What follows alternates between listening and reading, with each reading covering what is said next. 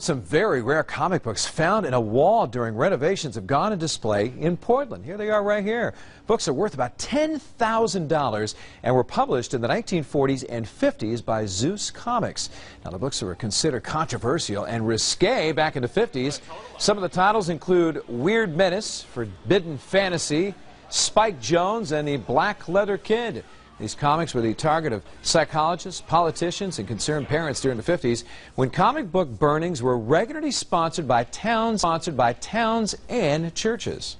I think they were like the underground of the 50s. I think if you were a kid and you had these, it'd be like a men's magazine or something. You'd keep them hidden somewhere and look at them under the covers with a flashlight or something.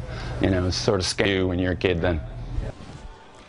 Well, Todd adds that the comic books back then were like texting for kids today. He says they were kind of like modern-day mobile readers, and many adults believe they would surely destroy America's youth.